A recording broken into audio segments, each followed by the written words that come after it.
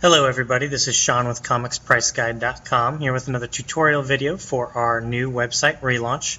Today we're going to talk about how to browse through publishers and see all the different books and titles that the various publishers have released.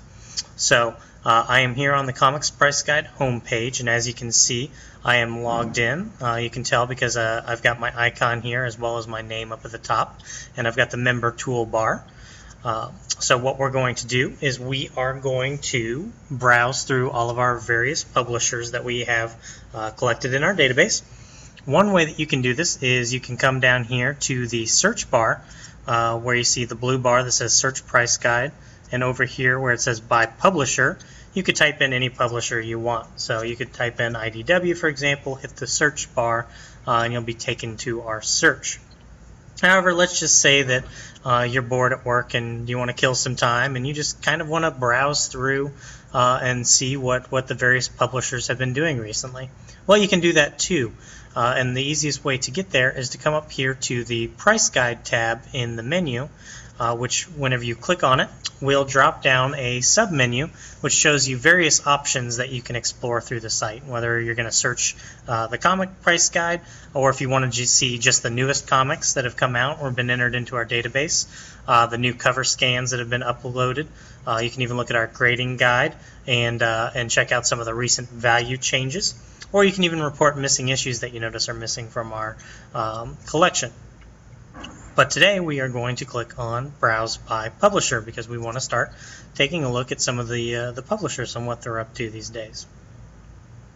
So we clicked on that and it will load up our Browse Publishers page, which gives us a full listing of all the publishers in the database. So you can see here that if you don't enter any search terms, you're just looking at the top publishers sorted by the title count.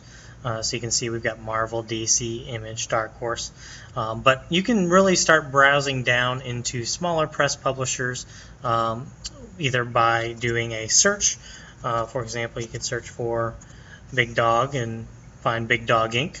Or we can cancel that search and we can just start browsing by all of the publishers under the letter R. And we can see all the various publishers in the system. If we get down too far, you see that we've got 233 results. Well, then we can obviously page through and see all the additional results as well.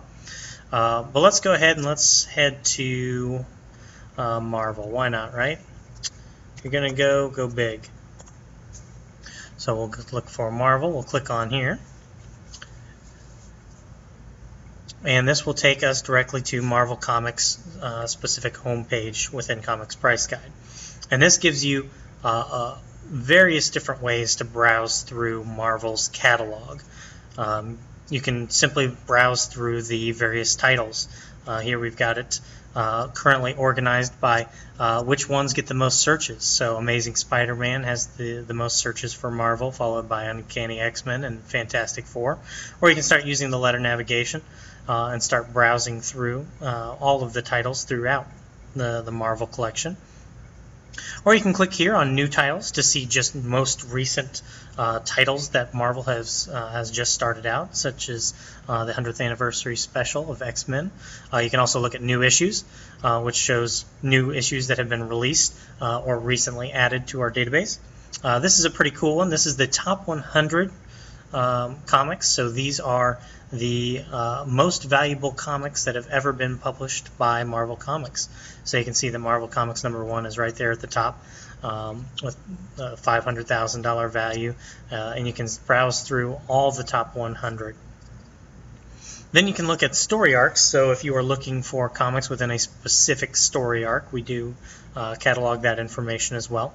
And then you can look at sales data. So if you really are trying to collect Marvel comics and you're looking for new books to add to your collection, then you can click on the For Sale tab, and that'll show you all of the books that are being offered across all of our members. Which for Marvel, obviously, there's quite a few of them. So if I wanted to, I can click down into 100 Greatest Marvels of All Time and start to see all the various books that are being sold by our members. Now we can also access our own personal collection data and what are our top titles that we personally own. So for me, in my personal collection, Spider-Man has the most value for my collection, all the way down to Gambit. And then you can also look at individual issues. So this one talks more about specific titles or series, and these are the actual top issues. So that Spider-Man 1C that I've got is worth $100.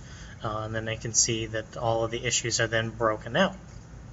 So there you go, just another way to browse our comics database, and it's a great way to kill some time if you're just looking to search around and see what kind of comics are out there.